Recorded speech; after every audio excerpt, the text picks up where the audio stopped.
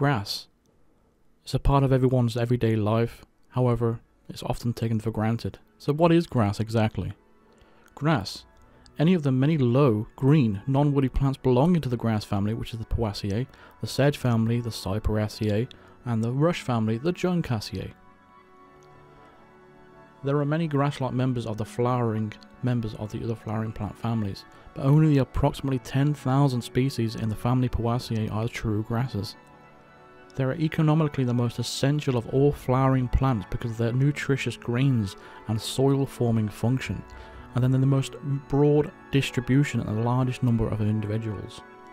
Grasses provide forage for livestock animals, construction materials, shelter for wildlife, furniture, utensils, and food for people. Some species are grown as garden ornaments, cultivated as turf for lawns and recreational areas, or used as cover plants for erosion control. Most grasses have round stems that are hollow between the joints, blade-like leaves, and extensively branching fibrous root systems. Grass is extremely important to most people's lives, whether they know it or not. People have used grasses for a long time. People eat parts of grasses. Corn, wheat, barley, oats, rice, and millet are cereals.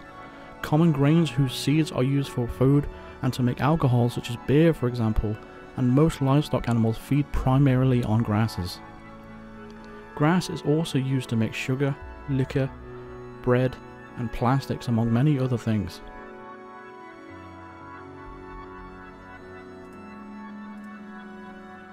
Grasses have a very simple structure and a very simple way of life. You can get a better idea of what grass needs when you understand how it actually functions in the world. At the base of the grass plant, roots grow down into the earth. Typically, grass roots are fibrous or thread-like. They extend into the soil, collecting nutrients, soaking up water, and securing the plant to the ground. Grass stems, called culms, grow up from the base of the plant called the crown. The most grass species, the culms are hollow and rigid except for the nodes, which are the joints that join the stems together. Narrow leaves extend out from the culms above each node. The leaves alternate in direction. That is, if the first leaf from the culm grows to the right, the second leaf will grow to the left, and the third leaf will grow to the right, and so on and so on. The lower part of the leaf is called the sheath, and the upper part is called the blade, and in most grasses, a ligule surrounds the connection between the sheath and the blade. A ligule can take the form of a thin membrane or a fringed hair-like projections. Like the leaves on a tree, grass leaves serve to collect energy from sunlight through photosynthesis. The photosynthesizing chlorophyll in the leaves gives the grass its nice green colour.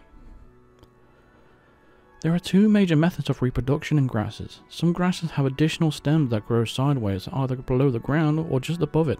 Stems that creep along the ground are called stolons. The stems that grow below the ground are called rhizomes. Grasses use stolons and rhizomes to reach out and establish new grass culms. The stolon and the rhizome nurtures the new plant until it's strong enough to survive on its own. Grasses also have flowers. The small flowers in most grass species are known as florets. Florets grow together in small groups called spikelets, which collectively form inflorescences. Flowers produce the spores that pollinate other flowers, which produce seeds. With any luck, some of the seeds will grow new healthy grass plants. In some plants, such as corn, the stem on the flowering part of the plant are obvious, but in lawn grasses, the long thin leaves overshadow other elements of the plant. Unless you're up close, all you see is green stalks. Graminoids include some of the most versatile plant life forms. They became widespread toward the end of the Cretaceous. Fossilized dinosaur dung or coprolites have been found containing grass phytoliths, which is the silica stones inside grass leaves. Grasses have adapted to conditions in lush rainforests, dry deserts, cold mountains, and even intertidal habitats, and are now the most widespread plant type in the world. Ladies and gentlemen, I've been MrFreeze2244. Good night.